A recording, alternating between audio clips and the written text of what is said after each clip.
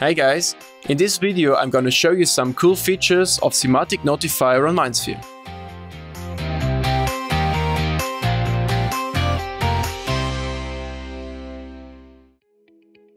This video will describe the fanciest feature of Notifier: turning a smartphone into your personal notification cockpit.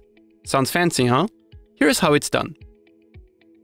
First, download the Notifier client from the App Store. By the way, the Notifier client app as of today is available for iOS and Android smartphones. Simply type Notifier and you will find what you're looking for. Install, open, and there we are. If the app opens for the first time, it offers to set an application password, but I will skip this step. Next is to set up the connection to the Notifier server. It is possible setting up a connection to Notifier server for Windows, or Notifier for MindSphere, or Notifier for Industrial Edge.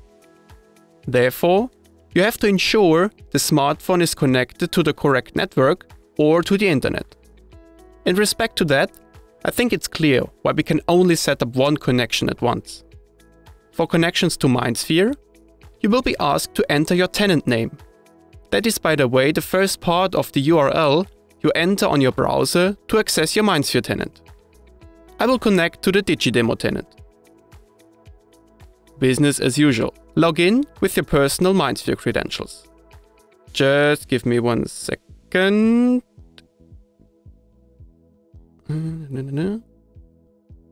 There we are. Make sure that Notifier is allowed to send notifications to your smartphone. I know this sounds confusing at this point, but this ensures that notifications from MindSphere are displayed on the lock screen of your smartphones once the app runs in the background. And here we are. These are all active notifications, including warnings, alerts, and information.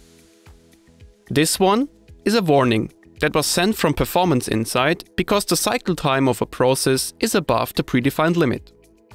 If I now click the Accept button, the notification will be assigned to my responsibility.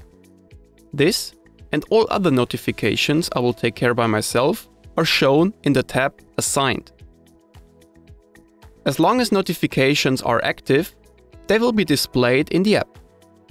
Active, by the way, means that the trigger value is still beyond or above the limit. Back in the overview, assigned notifications change the icon, by the way. To filter and sort the notifications, the list settings offer to filter for notification types and sort for appearance and resolved status.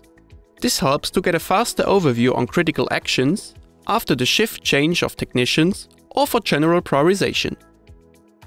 The last thing that I want to show you is the voice-based notification option.